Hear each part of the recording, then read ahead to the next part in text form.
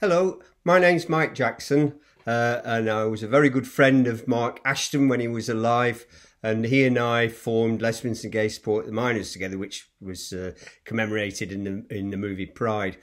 Mark was a very special man.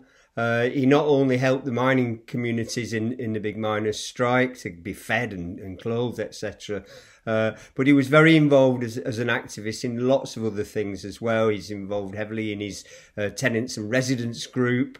He was involved in a fight against racism. He was an anti-fascist, and he did a lot for other people. And he was great fun, was Mark. And we have memorials to Mark in London, Paris, Spain, in South Wales, but there's no memorial to him in his very hometown Portrush, and that's why I support a memorial in Mark Ashton's name in Portrush. Hope you'll support it too. Thank you. Bye bye.